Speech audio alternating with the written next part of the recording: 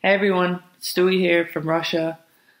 Really wishing I could be with you tonight in person to accept this incredible honor, but Sue, thankfully, will accept it on my behalf. With that being said, first off, I'd like to applaud my fellow nominees, Devin, Sis, Alexis, Jody, Morgan. You guys are an inspiration to me, and I know as a unit we're an inspiration to Seattle, and a lot of young kids look up to us. I'd also like to thank the Seattle Sports Commission for this honor. 3 years ago, the city welcomed me and made me feel right at home, and I haven't looked back. To my teammates, coaches, and the entire Storm organization, thank you for helping me make this year the best one yet, and I can't wait to try and do it all over again next year.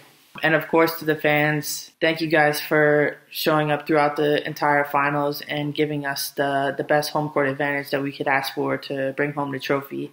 We already know that we have the best fans in the country, just the way that you guys show up from a preseason game to a WNBA Finals game. And that's why we go out and leave everything on the court every single night. With that being said, thank you for honoring me with this award.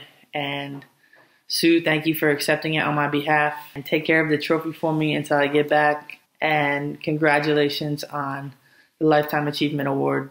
You definitely deserve it. And I'll see you guys all on the court in 2019.